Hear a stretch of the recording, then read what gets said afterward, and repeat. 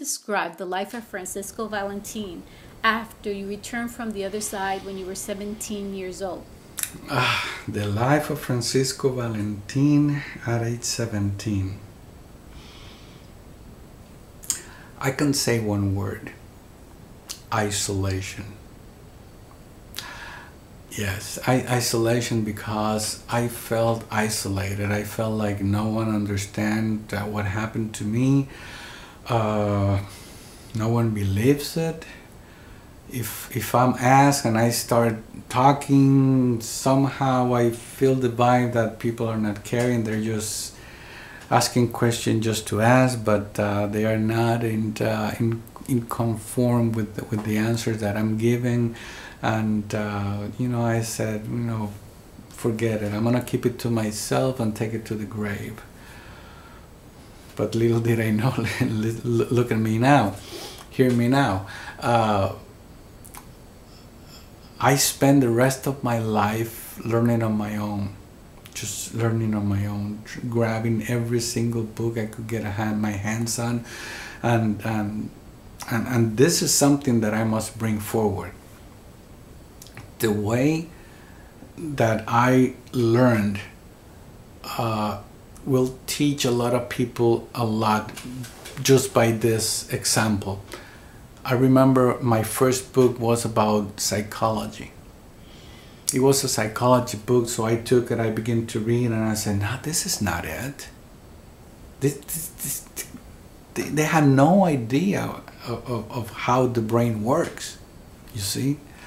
Nevertheless, I could not pinpoint or put into words what I knew. So I took another book and I began to read, and this is kind of, but not quite, you see. And I kept reading, and then I get this other book, and I said, yeah, this is it. Yeah, this is it. So lesson learned. Don't believe everything that you read. Don't. You gotta be very careful, especially nowadays. See, and still, you cannot believe everything that you hear from other people. And I don't want to put anybody down, but I've heard near-death experiences, stories that I just go, my God, how am I going to help these people understand that that's not it? And do I have the absolute truth? No, I don't. No, I don't. But there are simpler ways to understand things. You see, is for example, like for instance, and I don't want to sound facetious or anything like that, but it's for example when the child asks you for the first time, Dad or Mom, where do I come from? And the first thing they come up with, the birds and the bees. There's going to be a point in time where you have to say, you know what? Let me help you out in a different way. I mean, that doesn't mean that you're going to go with a child and open a book and say, okay, this is this and this is that. You don't take that route. But there are easier ways to help you understand without having to make you believe that things are like the birds and the bees, or the white stock delivering babies. And the way that I can help you understand things is through a perception, so it can be more in alignment with the new understanding that we are more than we think that we are, based on the way we have been taught, that many people are questioning and saying, wait, this is not making sense at all. You see, when you see life as a balance and unbalance, and you see all the complexity of life, you have to use more reasoning to try to understand how things are in reality. But be careful, because you cannot go into the other opposite way and route and go into, like, for example, quantum physics, trying to make a theory out of everything, and that everything is possible. Not everything is possible, my friend.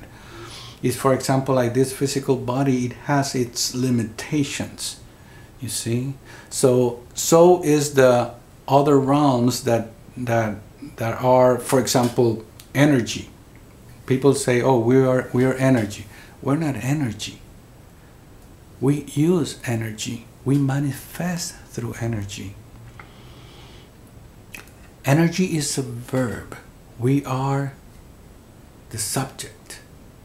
You see, the verb is the movement. The energy is the movement. The self is not energy. The self is you, me, I am, you are, we are. You see? But the moment that we say we are filling the blank, that becomes creation. That's become separate. See? So you are the self. You are not the verb. The verb is the movement. You see? Vibration, energy, creation. So the physical world has everything to do with creation, but the spiritual world has everything to do with the origin of life. So what is the origin of life? Everything that is before the physical plane of reality. You see? Energy is so subtle that it doesn't even have an atom, a particle, a vibration. You see? Up to the point where there's no vibration, and then is the self. You see? But I can't explain all that and make it a whole in just one interview. It's impossible.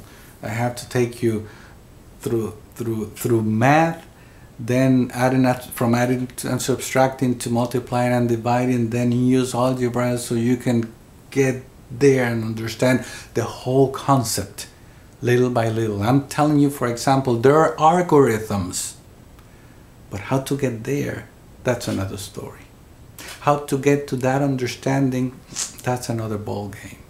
Yes, there is, but how to get there, that you have to understand layer by layer by layer by layer.